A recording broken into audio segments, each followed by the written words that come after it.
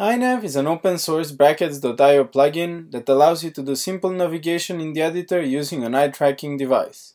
It allows you to scroll, click, select text, and more using your eyes and keyboard shortcuts. EyeNav tries to offer the same speed-accuracy ratio as the mouse without your hands ever leaving the keyboard.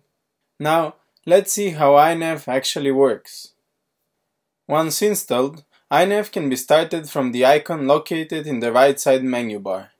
Once clicked, the color will denote its status. In this case, red means that it cannot connect to the WebSocket server for the eye tracker. After we start the server, in this case on the default port 8887, we can go on and start EyeNav. The yellow color that flashed means EyeNav has connected to the server, but it isn't getting any gaze data, and blue means that everything works as expected. Let's start using EyeNav now and see it in action. The circle represents the current gaze of the developer, and it is only visible for this demo video, giving a rough idea where the developer is looking. The source code seen is part of EyeNav, and we will be locating a bug with the scrolling inside EyeNav.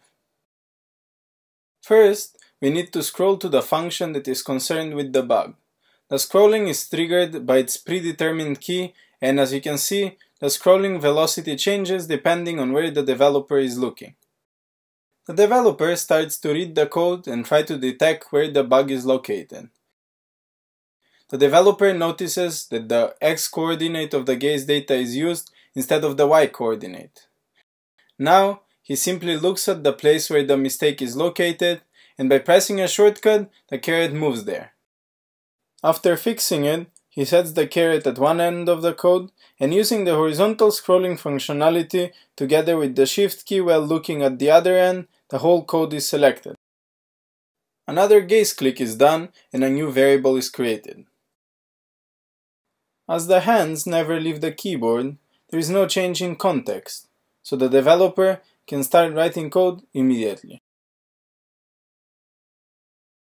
The variable is selected using the horizontal scrolling again, copied, a gaze click is done at the code he wants to replace, he selects the code same as before and replaces it.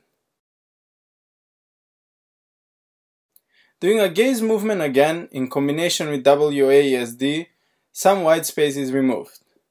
Then the same variable replaces the code duplicate in the if statement and white spaces are removed. The developer continues doing some refactoring activities, navigating seamlessly by applying a combination of gaze and keyboard movements. The developer finally is done with fixing the bug and scrolls back to the top to do some other editing to the source code. All the clicks, scrolling, and selections that were done during this short demonstration were done just by using the gaze of the developer without the hands ever leaving the keyboard. As most eye tracker devices on the market compensate for head movements, it maintains the accuracy without the need for constant calibration. To summarize, EyeNav is a gaze-based code navigation tool that allows for a more natural code editing.